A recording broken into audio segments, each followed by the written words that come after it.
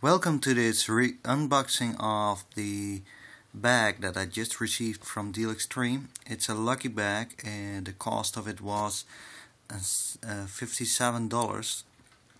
And yeah, let's see what's in there.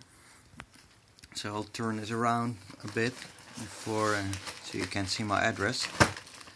I'm going to open it up.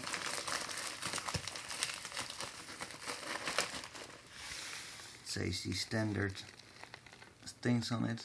It says $5, so not really that good. Open it up. First item. Alright, that's crap. Don't use it. Key finder with 120-foot range. Another R4 card with a smashed box. Alright, and what do we have here? Let's see. Great, it's a bag full of Angry Birds.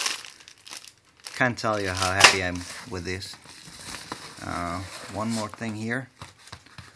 This is what I always wanted. A bag full of Angry Birds. Who doesn't want that? It seems like a box with a laser in it. So let's take a look. Yes, there it is.